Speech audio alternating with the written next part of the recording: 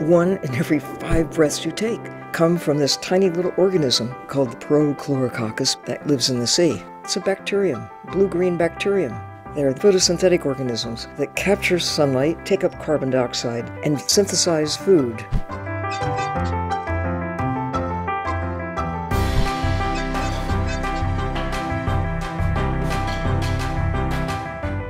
If you took 100 and lined them up, you might get to the distance of a human hair. They're that tiny. They produce 20% of the oxygen in the atmosphere, but was not even discovered until 1986.